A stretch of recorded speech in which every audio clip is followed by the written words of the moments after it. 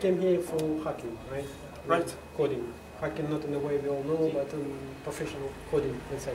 Yeah, that's okay. So, yeah, what are you going to do there? Basically, we're matching LinkedIn profiles.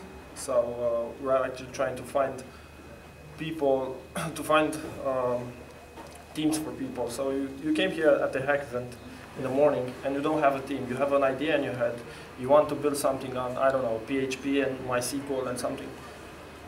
But you don't have a team. So you want to pitch this project for the guys at the event. So what do? We go to this website, you enter the project state, you enter the info. I want developers on PHP, I want designer to know HTML, CSS and that. Yeah. And after that, you fetch people from LinkedIn. So you search, and we actually made a suggestions model that gives you people that have those skills. Yeah. So it's an easy tool to find people. But for this, you're going to have this paid subscription on LinkedIn, or how is it? Yes, we're actually crawling LinkedIn profiles. Yeah. So the members must have filled their info on LinkedIn. I don't know, their skills, their education, their summary, something that we can fetch. You're collecting only field experience data, I mean, what their skills? Something that's public, because LinkedIn doesn't give you that much information, only what the users have mentioned to be public. You do mashup also, for example, with Gravatar services where you can get data. No, we haven't social connected to network, Gravatar. No, I don't know that much. Perhaps people don't enter their info into Gravatar.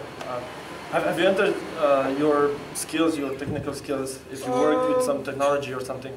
No technical skill, because first of all, I know Gravatar is used like all over. Okay. So I'm linking my field data there, who I am, what I'm doing, plus I'm linking all my social networks. So it's a good peer father who's connecting to me on the Gravatar, so they can get right, but LinkedIn. We wouldn't have any information to grab from Gravatar. We want to know if you work with Python and if you work with certain databases. Yeah, in this case. We can't find that info on Gravatar, so we need to fetch it from somewhere. And we thought LinkedIn would be a wise choice. Okay, so you decided LinkedIn gonna be just only one network that's actually gonna provide a full. It's easier to do in 24 hours, and that's what we want. So you try to fit into 24 hours. Yeah, we want them running. You're gonna make it? Yeah, we're pretty positive. Oh, you mean already home? No, it's not ready yet. We have we're drinking right now, some soda and stuff, but yeah, we're gonna play some Xbox after that. Okay, so you reserve time also for gaming and all this stuff? After a few hours of hacking, perhaps we're gonna go play some balls. Do you afraid any ideas stealing or something with people around you who's gathering around, passing through and so on? You know, hacking after all is hacking, you know, they follow the fools, staying in the back, checking stuff and getting in.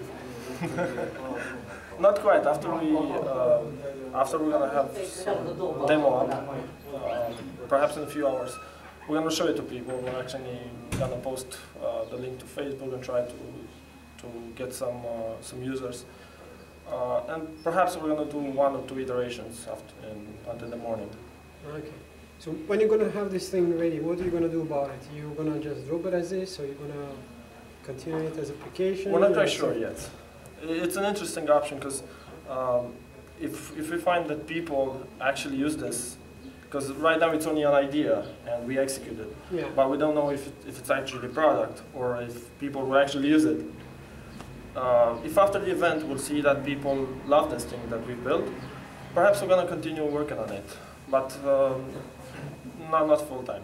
We have other projects. Are you going to use any of the technologies you've been using before? I mean, things you've been, or you or somebody's in your team already created something in the past, or you just in the scope what you have right now available? Right now our hack is built on top of Python, and I've been coding on Python a few months right now, so I don't have that much experience. Ciprian as well, he's a colleague with me at Balao. We're doing MySQL, that's something we all know. We're doing Django, that's a web framework for Python. Not that much. Did you got anyone brand new in the team? I mean, the guy you never met before? Or yeah, we actually have a designer that emailed me a few days ago that wanted to join the team. He loved the idea. He loved that we actually want to launch this pretty fast and to actually iterate it once or twice. So actually, during the before event. coming here, you already had idea what you're gonna do, and back then you already managed to find a designer.